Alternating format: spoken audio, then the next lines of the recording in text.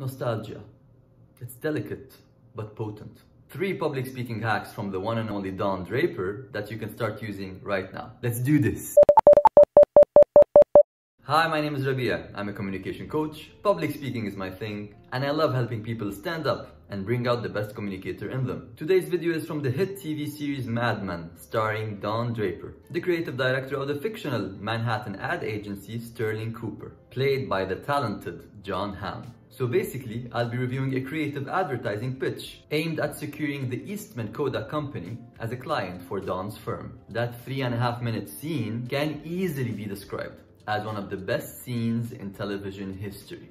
And that's largely due to Jon Hamm's exceptional acting and public speaking. Link to the pitch in the description below. Here are 3 things we can learn from Don Draper's performance. Number 1, context.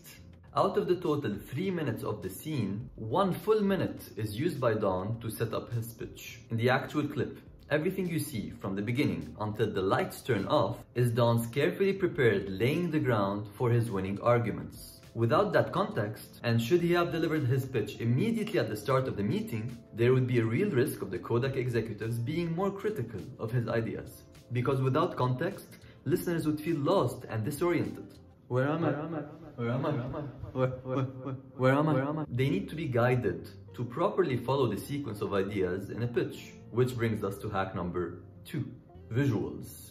You can have an engaging pitch or speech without a single visual slide and still be very effective and very powerful. But when you have the right visuals to bring your ideas to life, you'd be creating one memorable experience for your audience. What do you use as a software to create visuals for your pitches and presentations? Let me know down in the comments.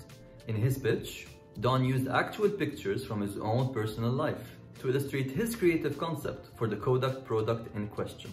He even suggested changing the product's name from Wheel to Carousel, adding an extra layer of visualization to the listening experience, making us connect the product to the happy experience we go through on a merry-go-round.